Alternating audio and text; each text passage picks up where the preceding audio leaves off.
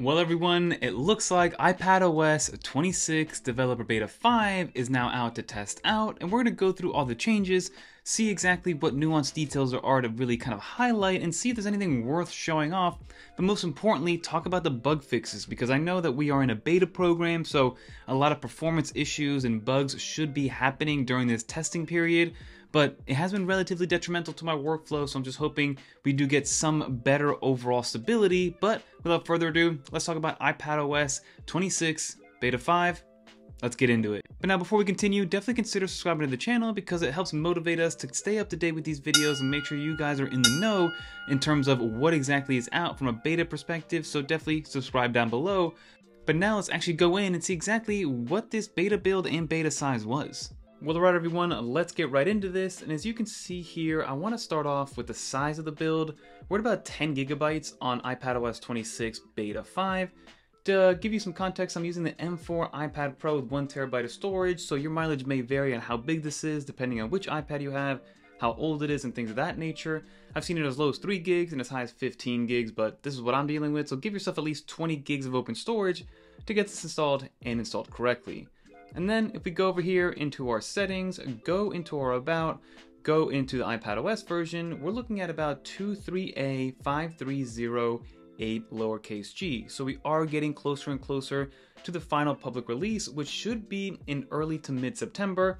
We've already got leaks and rumors that it looks like September 9th is going to be the keynote, with September 18th being the final release day of the new iPhone, so somewhere between that time frame is when the public version of iPadOS 26 should be available to download for anybody that has an iPad. So in terms of what's new, we do get a bunch of new splash screens with some of the main applications in the Apple ecosystem.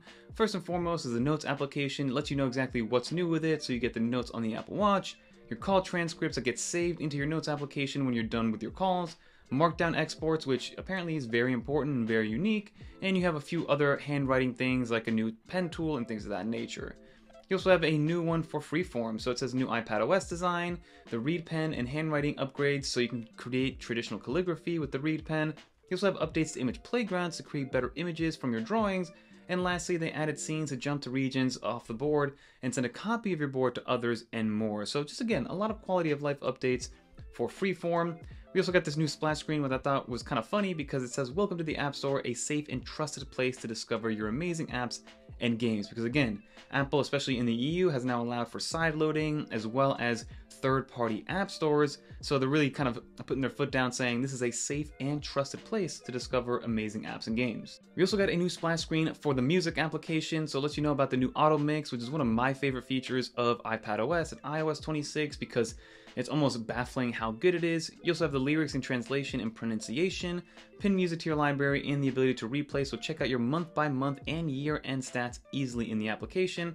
So unlike Spotify, where you have to wait till the end of the year to get your recap, you can kind of do this in real time with the music application. So the next thing I want to bring up is going to be the number pad lock screen animation. So if you are here and Face ID isn't working and you swipe up, you can see that the new animation for the number pad shows up, and it's kind of this bouncy look to the number pad itself. So I'm going to kind of press cancel, we'll do this again. It's going to look for my face, I can't find it, and then it's going to bring up that number pad, which is much bouncier than it was before. Another change, which is going to be a lot more visible on iOS, but iPadOS as well, is that the dock outline, so the actual size of the dock got thicker vertically. So something to take note of. It looks very wonky on iOS 26 Beta 5, but to each their own. I like to have the large size icons, but again, it's even thicker than it was before. Next up, in terms of what's new, if you actually go into wiggle or jiggle mode, depending on who you are, what you're calling it, the new edit button, or this minus button, has now gone transparent and a little glassy. Before it wasn't that. Now it's kind of matching the theme that it did before, so that's good to know. And then also, if you go, for instance, into the share sheet, so if I go back into my photos and I want to press the share, so I press this share button, we now have a new icon for Airdrop. So Airdrop got a new icon, and to really look at it to see what it looks like, we're going to go into our normal mode, press edit, we're going to customize, let's go into the default look. So you can see all the colors that are here. I'm actually go back to this because it just looks a lot cleaner.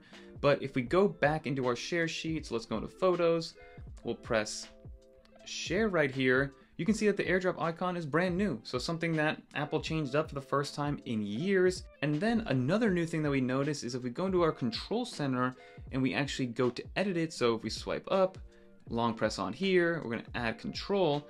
the Notes application actually has a few new ones, or two different in the Notes app. So if we scroll down to Notes, you now have Notes and then Quick Note. There never used to be two here, but now there are two. Something to take into account as well into the Control Center. And then to continue in the Control Center, which is kind of funny, just a UI change that Apple introduced, is if you try to swipe down, it actually stretches the Control Center, which it didn't do that before, and then it bounces back up. So as you can see, it does bounce. And the same thing goes with different portions. So for instance, if you press back on here, there's a new bounce effect in the settings or whenever you go back into a different page. So again, just more UI changes, nothing kind of drastic happening here, just bug fixes and UI changes. And then for me, the number one setting change that's been bothering me since the very beginning is going to be in the camera app. Again, this is a little bit more relevant in the camera app for iPhone, but if you go into your settings and go into the camera, there's a new mode switching mode at the very bottom, or a toggle. So classic mode switching, you can toggle it off and on. So to show you guys what that means is, if I go into the camera application, if I want to toggle between the different modes, you have to swipe up or swipe down. So if I swipe down, it actually swipes it up. If I swipe up, it actually swipes it down.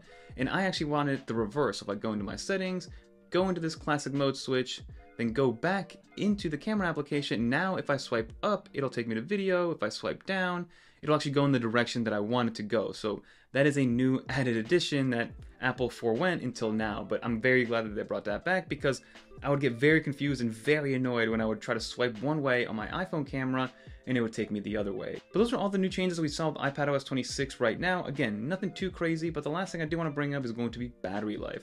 So if you go into battery life, you can see that I'm at 24% right now. It gives you my suggestions.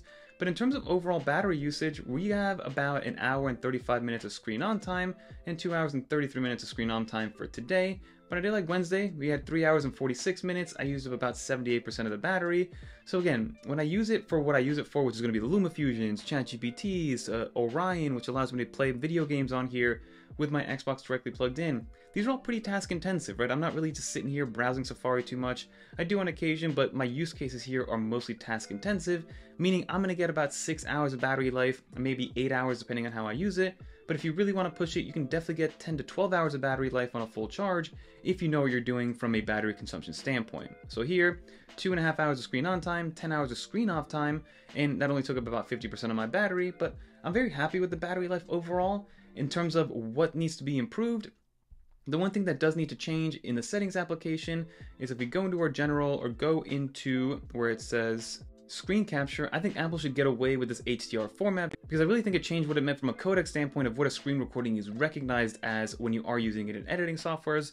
Again, very niche situation, but overall, I guess stability for day-to-day use has been great. Battery life has been pretty decent. It's just the file management situation and the file types and the screen recording has been, for me, a little bit annoying. And then on the iPhone side, it's just, it gets overheated way too quickly. Again, we're in beta, so this is all supposed to happen. These are all testing formats, but that is going to do it. Let's finish up the video. Now that would just about do for this video, everybody. As you saw, there weren't too many changes with this beta. We are now on beta 5 with the public release that should be coming out in September. We've already seen leaks and rumors that September 9th will be the keynote, meaning that somewhere around September 18th to September 20th is when the public should be getting iOS and iPadOS 26, and I'm excited for people to get a stable version of this, because overall it has been amazing. It's been great. It's a great overall UI change.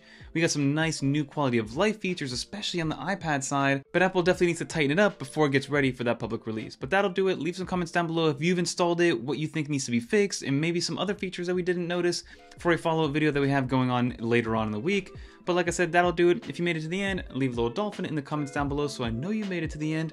And if you want to watch more videos like this one, check out one of these update videos right here. Until next time, I'm Fernando. Peace, everyone.